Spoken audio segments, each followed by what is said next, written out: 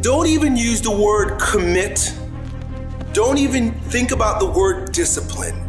Just do the thing every single day, whether you feel like it or not. Your only commitment is to the activity, not to the grand scheme, not to the big picture, not to the implications of what it is that you're doing.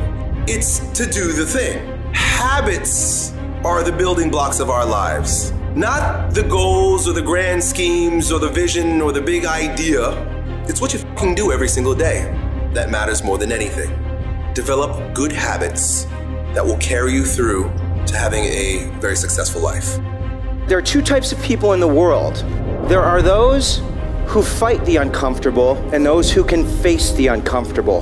What makes you comfortable can ruin you, and what makes you uncomfortable is the only way to grow. Nothing great comes from a position of comfort. Safety, comfort zones are dead zones. You have to continue to push yourself.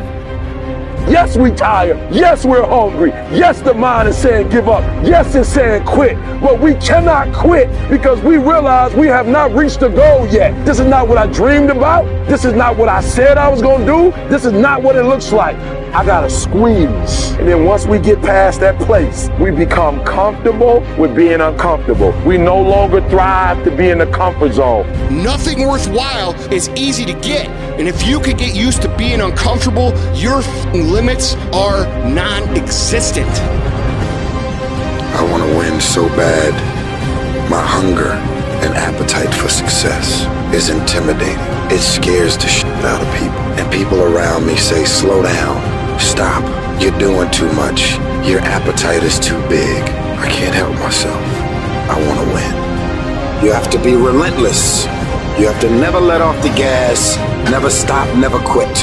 Never allow anyone to talk you out of the dream, the vision, and ideas that God has sent you. Everybody laughed at me. Everybody was looking at me like, man, you just gonna leave your city to go seek a dream and seek something that you're passionate about? Absolutely. Absolutely. Do what you have to do.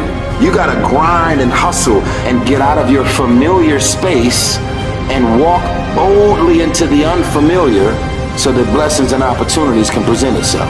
If it's a game of survival, we're gonna get from where we are to where we try to be.